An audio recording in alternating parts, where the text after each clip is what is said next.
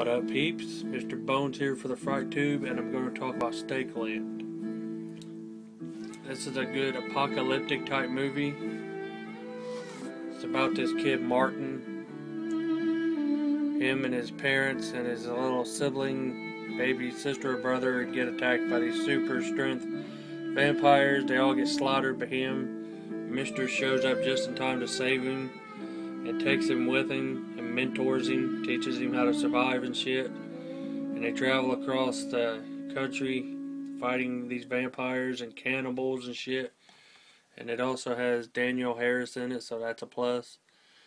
She's not all through it, but she's in it a decent amount of the time. And it's a pretty damn good movie.